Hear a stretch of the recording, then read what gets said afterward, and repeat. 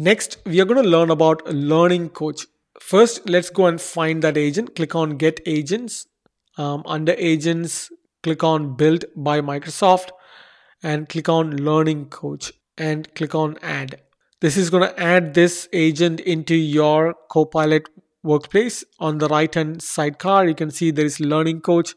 You can click on Pin this to add this into the right hand sidecar. And here basically you can come in and ask questions and things like that. Now let's go in depth to understand what are the things it can do, the learning coach.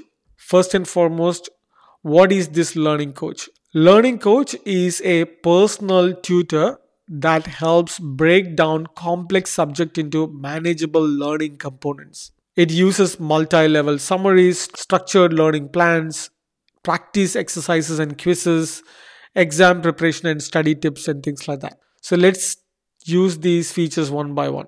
First, let's ask the first question. Learn about a topic. Please help me learn about a specific topic. All right, so it is asking us to provide the most relevant info. So it is asking us to provide what topic we are interested in. I'm going to tell Azure AI NLP. All right, so to learn about this Azure AI NLP, it tells that what it is first and foremost. It's a powerful suite of tools and services provided by Microsoft Azure for developers to build and deploy NLP applications. What are the key components? It includes Azure Cognitive Services, which include APIs for text analysis, translator, language understanding, things like that. Then it has Azure Machine Learning, then Azure Bot Service for creating intelligent chatbots. Next is practical application. What can you do with this? You can create customer support to automate customer service interaction using chatbots, sentiment analysis to analyze feedback to understand the sentiments and improve products or services, language translation to translate content into multiple languages to reach global audience. So these are the things it can do. So the moment you provide a topic, it tells you what it is, what are the key benefits and components and practical application. Would you like to do a deeper dive into specific component? If I say that yes, I want to have a deeper dive into understanding what is sentiment analysis, it is going to look for sentiment analysis in Azure AI NLP, and it tells what it includes. Some of the key features are, first and foremost, it can understand the text and determine what sort of a sentiment is it positive, negative, neutral, or mixed. And based on that, it can categorize into different scores. It supports multiple languages. It can process a large volume of text in a single request. And some of the practical applications are I can use it for customer feedback, social media monitoring. That's quite good. And some marketing research. So how does it work? You basically input the text data. It processes that information and gives you the output with the scores and labels. This is quite good. So based on what I provided, like this Azure AI NLP, I kind of learned quickly about what that particular topic is. And even before going and diving deep into understanding more, I kind of learned about that just by asking some basic questions. That is quite good. So if you click on new chat, that's how you can learn about a new topic. The next is learn a new language. Please guide me in learning and practicing a new language. Click enter. To get started, can you please let me know which language you are interested in learning? I'm going to say that I'm interested to learning English. To better assist, what is your current level? I'm going to say that beginner. What are your specific goals in learning? Work. Do you have a preferred learning style? Visual, auditory, reading, writing, kinesthetic? I will say reading and hit enter. Alright, so based on the suggestions, it is going to give me some learning path. Because I said I like to read and learn and I'm a beginner and I want to use it for work. It tells that, hey, vocabulary building, start with basic vocabulary related work and everyday life. Use flashcards or apps like Anki to memorize new words. Grammar basics, learn fundamental grammar rules, reading practice, and daily practices or speaking and listening and writing exercises, things like that. So it gives you a structured plan. And if you have follow-up question, can you suggest some beginner-friendly English books for my field? So if I provide some details about my profession, I tell that I work in the IT sector. Now it gives me some reference based on where I work, some beginner friendly books like English for IT, Oxford English for IT, Technical English vocabulary and grammar, English for computer users, and things like that. So these are legit book, I guess, because it is providing the author name, and there are people who wrote books like this, English for computer users. That's quite good. All right. If I want to know about some podcasts which I can listen into, can you recommend some IT related podcasts for beginners? There is FNB Soundbeats. There is Devonport Takapuna Local Board Workshop. I don't know. All right. So you can get some recommendations like this. That is quite good. So that's how you can use the second option to learn a new language, or the structure or guidance to learn a new language. The third is, how can you practice a skill? Help me practice by doing exercises for the skills I have. Can you specify the skill you would like to work on? Let's work on my coding skills. What's your current level? I'm going to say beginner.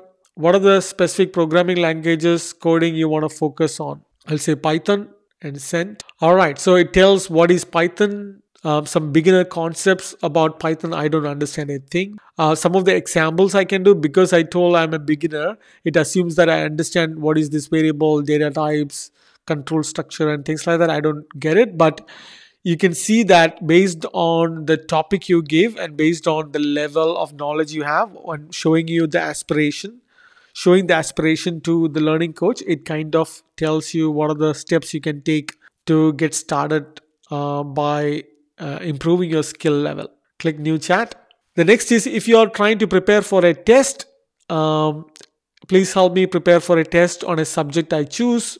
Hit enter. The agent is happy to help us. What is the subject you want to be test? The subject is biology, and I can provide more in-depth information as well, but because I just provided a vague term called biology, it tells that, hey, some of the key topics which I can use is like cell biology, genetics, evolution. What are the schedules I can use to follow to study this in a week by week basis? And some of the references which I can use are like some textbook references or online resources. Some of the practice include multiple choice questions, short answer question, diagram labeling, essay questions, test taking strategies, and things like that. So this is quite good in terms of, if I want to prepare for, let's see if I can help, it can help me with preparation for AZ 900 certification. So if I want to study AZ 900, what are the things this learning coach is going to recommend? Let's go through this one by one. All right, the study plan include a week. I think it's structured for 2 months. That is fairly good amount of time to study Azure fundamentals, because it week 1 and 2 cloud concepts, then few things within that cloud concept. Week 3 and 4 core Azure services. Week 5 and 6 security, privacy and compliance. Then Azure pricing and support. This is quite good, and it gives me some reference points as well where I can learn this based on what information it have available within the organization.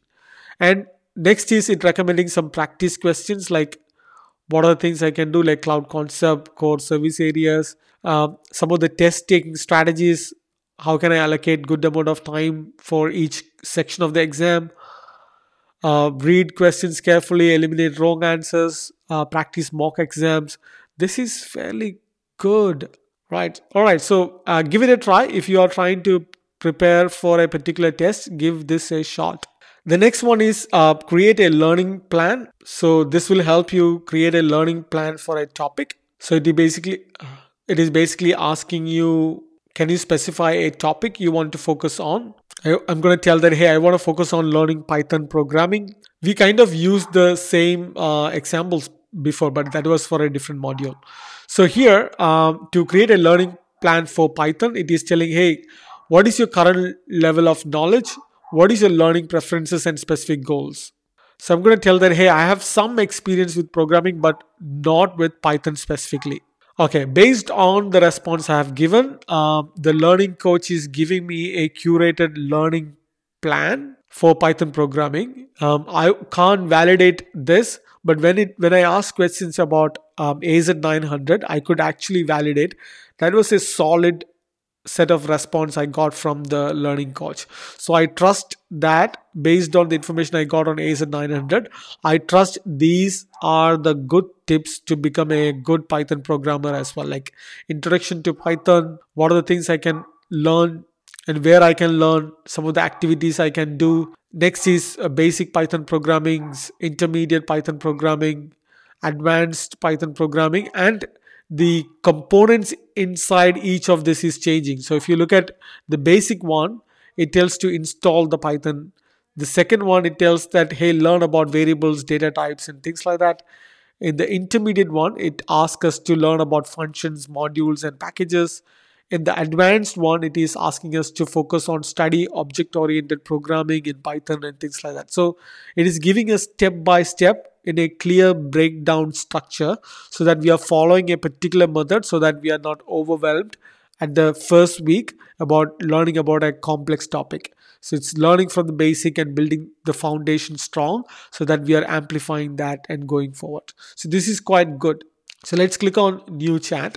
The last one is suggest a learning method. So can you help me identify the most effective learning approach for me? First, it is asking what is your learning goal, what is your preferred learning style and focus area.